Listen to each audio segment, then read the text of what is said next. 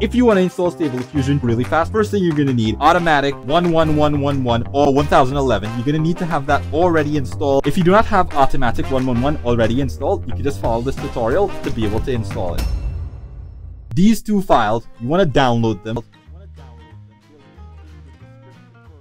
They'll be in the description. For one of the files, this one, it's a Hugging Face file. This file is the model file, the file that the software uses to generate the image. You're going to need a Hugging Face account in order to be able to download the file. Other file you're going to need is this one. This is a configuration file. It's necessary so the software knows how the model is configured. So you need to download a specific one for Stable Diffusion 2.0. If you click on the link, it should download the file automatically. If it doesn't, and it takes you to this page, what you want to do, you want to right click the page, so anywhere on the page, then you want to click save as.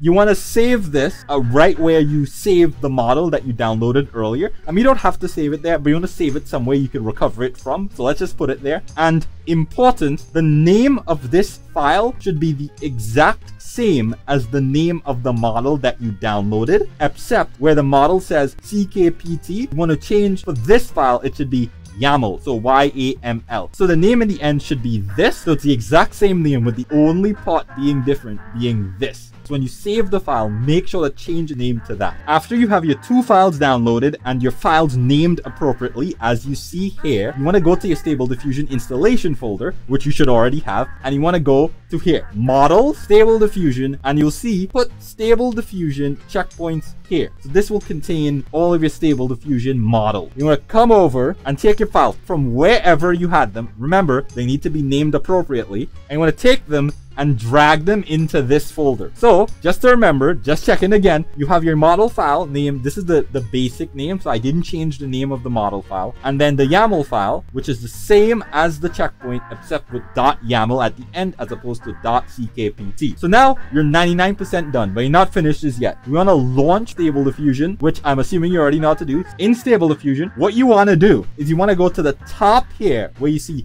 Stable Diffusion checkpoint. You should have a model already loaded up. This would be a base model or whatever it is you typically installed. So you want to click on this and you'll see the exact same name of the model that we just placed. You want to click on that in this list. So you click on it and now you see loading. You want to wait. There's still more stuff to show, by the way. Okay, eventually, after you see it's finished loading, come over here. You'll notice something if you try to generate an image. So pay attention. If I come and I generate dog photo and I generate, see this image, this is a photo of a dog, but it doesn't exactly look that good. The base resolution, or the resolution the model was trained at mostly, was 768 by 768, meaning that if you generate at a lower resolution, it will not work correctly. So to fix this, you want to come to the resolution here and you want to go to 768 on the width and 768 on the height. So this will generate the image at a larger size. And if I come here now and I generate an image now, same thing, dog photo again, you'll see we get what we expect. An actual, legible,